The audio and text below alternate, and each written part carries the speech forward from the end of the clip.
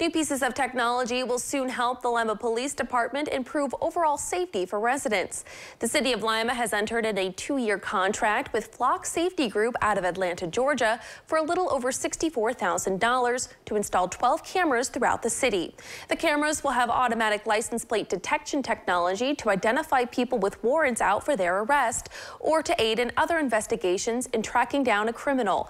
The system will also allow police to track down Amber Alert victims as well as those with dementia. The move for the cameras was done to help improve peace of mind for the city.